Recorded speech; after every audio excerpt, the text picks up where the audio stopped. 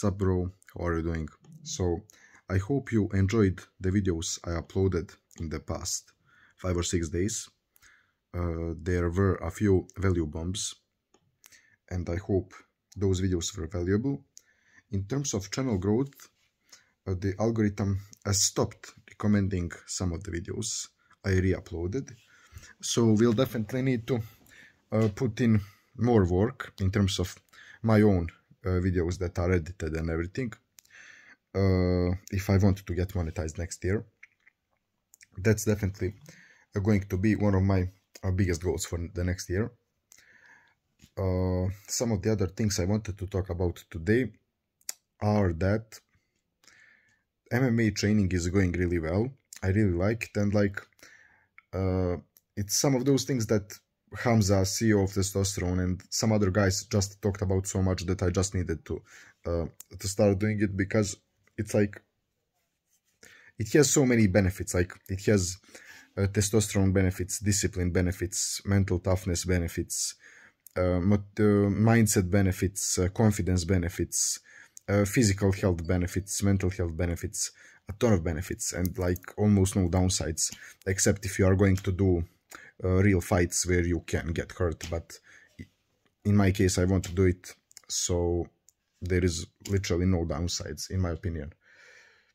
The workout challenge I'm on like day 20 now, I think, or day 21, and it's really going incredible. So I think for the past 4 or 5 days, every time I succeeded in doing 100 pull-ups and 100 dips in under 10 minutes.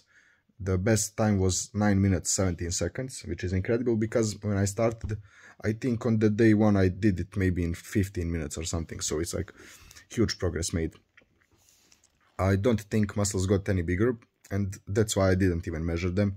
So when I record the video regarding that, it won't be focused on muscle size, because if you want muscle size, don't work out every day the same muscle group, because it doesn't make any sense, because you won't be able to fully recover and grow the muscles. But if you want to, let's say, prepare for a competition or break a plateau or something like that, I wanted to break a plateau, it makes sense to do, let's say, you don't do all-out workouts, you don't push your limits fully in terms of volume.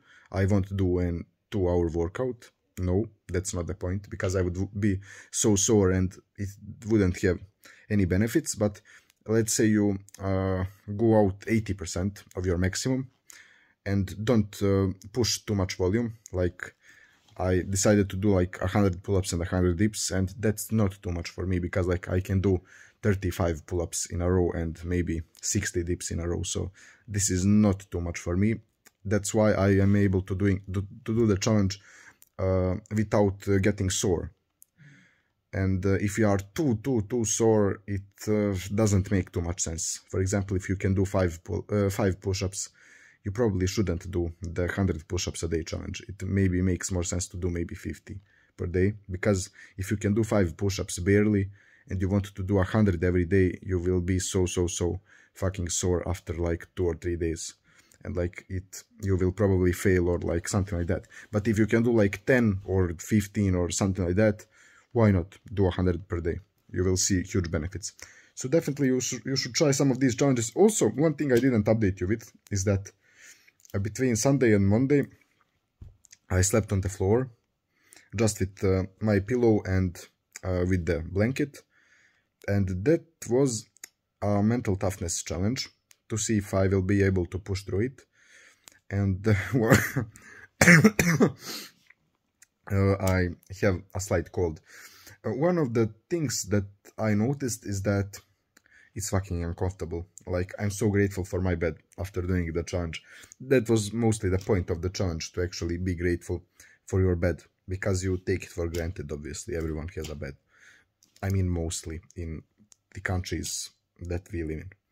And yeah, I was like awake for half of the night. It was really fucking uncomfortable for like back, for arms, for everything. Like, it was so uncomfortable, and I'm happy that I pushed through it.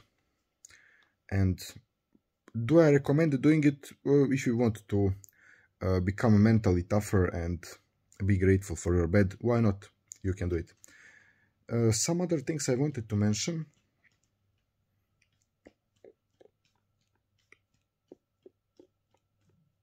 Nothing too special. So I think there is one more thing that I want to mention in this video, which is that for this year, the goals were mostly to fix my life, because the last year, 2021, I was playing video games, jerking off.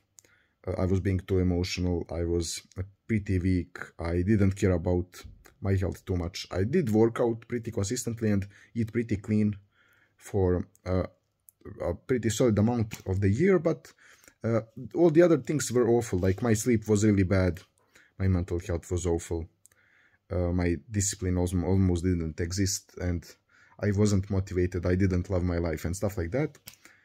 And I was clueless about my purpose and what I wanted to do in my life. And 2022 was meant to fix my life. And also, like, it maybe look like I didn't focus too much on the businesses in the past few months, because truly I didn't put in too much work into that. I put much more work into like working out and meditating and reading compared to businesses. But that's mostly because, like, if you look at my goals, I will just it's like, if you look at my goals, you can see that building a business is like a 2025 goal. So I didn't focus on it too much, because like I'm already so much in front of, like, how do I say this in English? I'm already doing much better than I expected when I was writing the goals in June. So I'm really happy about that, because like if I'm looking at this now, I see that next year will probably be the year in which I'm not trying to just fix my life overall and do some healthy habits like this year was for, and I succeed in that, definitely. But next year will be probably more like for gaining financial freedom.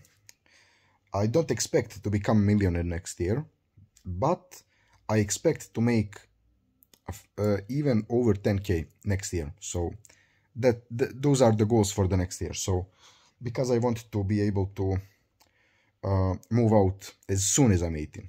So I want to be 18, I have like 10K on my bank account and just move out immediately. And also drop out of high school, obviously.